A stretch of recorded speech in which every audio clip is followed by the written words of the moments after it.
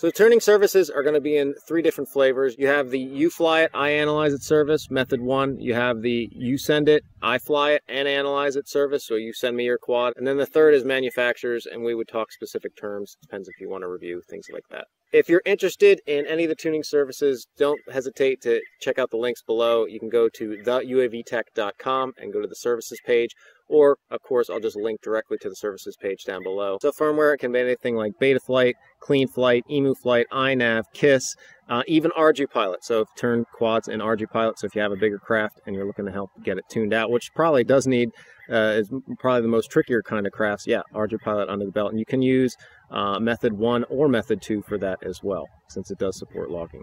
For method 1, there's a short form to fill out. You go ahead and fill that out, and then I'll email you back some of the specifics. And then for method 2 on the services page, you can see those details outlined.